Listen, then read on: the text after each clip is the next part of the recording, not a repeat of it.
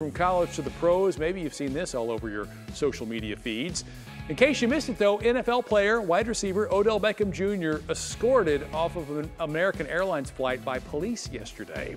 We've talked about how this free agent is reportedly in talks to join the Dallas Cowboys. Well, we'll see if this affects anything. It took place at Miami International Airport. He was on a flight headed to Los Angeles. Police say the flight crew couldn't wake Beckham up in order for him to fasten his seatbelt.